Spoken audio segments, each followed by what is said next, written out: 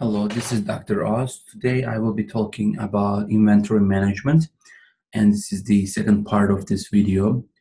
What are the basics of EOQ models? I would like to talk about some of the assumptions in EOQ models. One, in EOQ models, we assume that the demand is known, constant, and independent.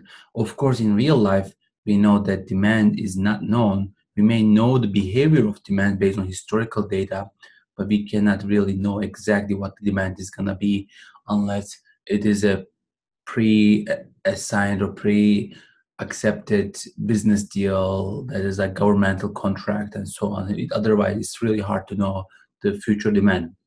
And as we know, the demand is not constant, it fluctuates.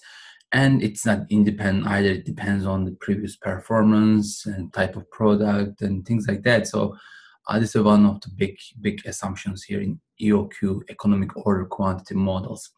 Two, the lead time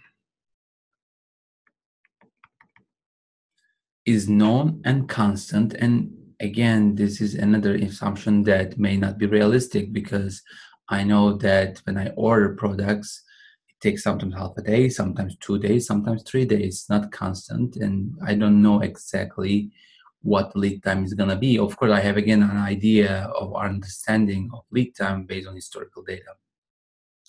Receipt of inventory is instantaneous.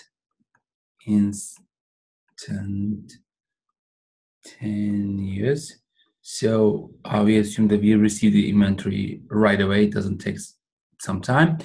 And complete, we assume that inventory is delivered as we requested. It's not half, it's not 75%, or it's not more than what we requested. Quantity discounts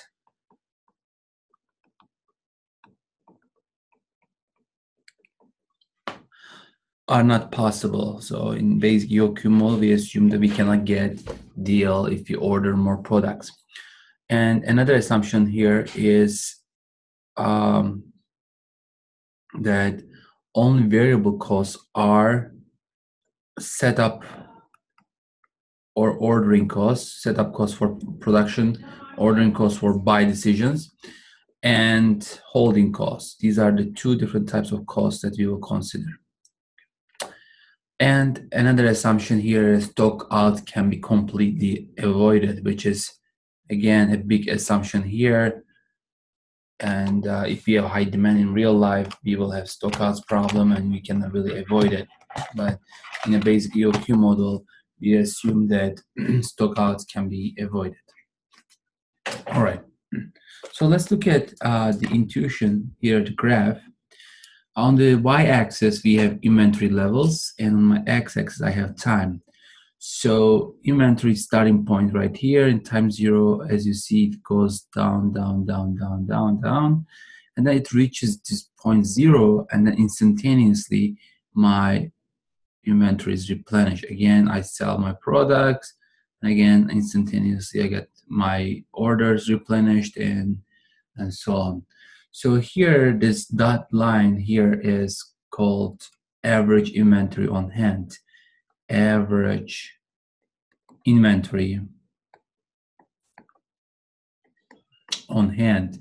And this quantity right here is Q over 2. So what's Q? Q is the order quantity. Q is order quantity. So whenever we order that many products. This is my decision variable, because that's what I'm trying to figure out. The more products I order, the more holding costs I will have, and then less frequently I will order, then that will decrease my ordering costs but increase my holding costs. And so again, this is my total order receipt. It's my total order received. And this is my usage rate right here. So usage rate, in other words, demand. All right, so let's look at the cost. Our objective here is to minimize the total cost. Okay, And as we talked about, there are two components of that. Component one, which is holding cost. As you see, the holding cost is a linear line here, and it increases when I increase my order quantity. And my order cost is a nonlinear line here, and it decreases when I increase my order quantity. Again, the reason is that if I order more per order, basically I will order less frequently. So